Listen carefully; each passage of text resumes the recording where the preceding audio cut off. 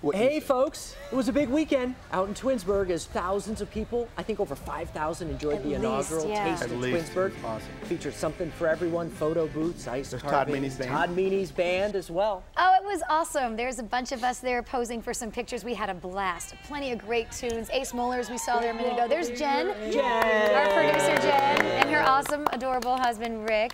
We had just such a great time meeting all of you out there. The event was organized by our Fox 8 producer, Jen Charlton. So it was the first annual, which you would never believe. It looked like something that had been taking place for 20 years in Twinsburg.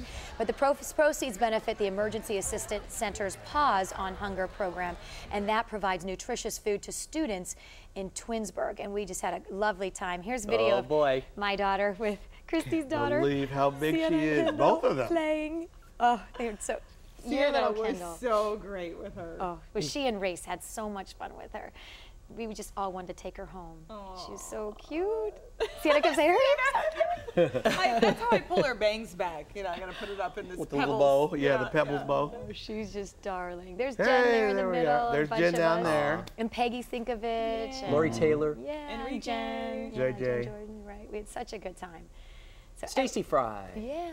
And her son, Aiden, just got done with a baseball game. They ran right after the baseball game, so he's in his uniform. Didn't even see Stacy. Melissa Mack and JJ. And Jen, yeah.